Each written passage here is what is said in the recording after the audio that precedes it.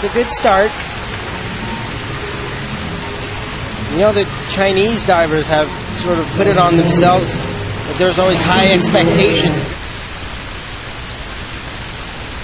Another fresh face for the Chinese. They're ranked 4th after the opening round with some 8s for execution, 8 5s for synchronization.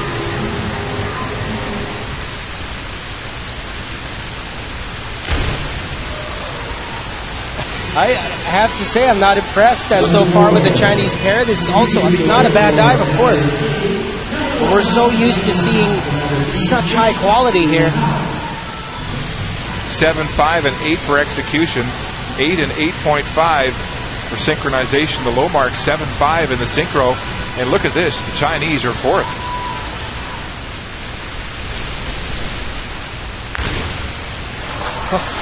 They needed to pick it up, and that's what they're doing right now.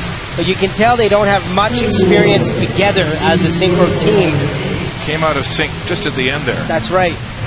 So the Chinese marked down in synchronization, 3 7.5s there. And they have moved, though, into 2nd place from 4th through 3 rounds. Slowly coming back.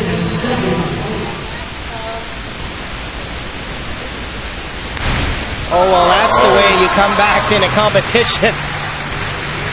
I mentioned it earlier. They're going to have to pick it up if they want to compete. That's just the way you do it. They make this inward 3.5 tuck look seamless. Climbed their way back into this competition. At one point, they were 4th.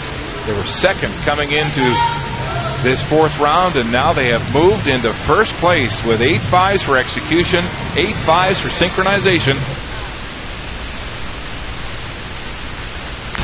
Oh, it's going to be close. It's going to be close for gold.